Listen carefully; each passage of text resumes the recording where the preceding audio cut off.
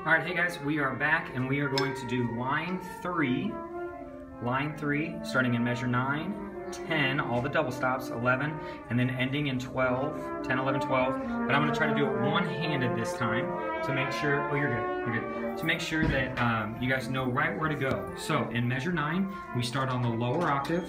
We have D3, so D and F. So it'll go D3, C3, then B and D. So let's try that. 1 and go. 9. D3, C3, B. Again and go. And D3, C3, B. And if you're wondering why it sounds so bad, I'm doing this one-handed. So ta-da. Okay, so now the next part.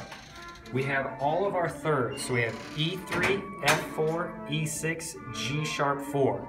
So to me, that is E with a third. So you have the F in the middle. So E, 1, 2, 3, and there's E3. So E3, this moves up to F4. So E3, F4, then both of them roll out to E6. F4, E6, F4, E6, E3. Haha. So first 3, E3, F4, E6. Try that too. Ready, go. E3, F4, E6. Sounds pretty.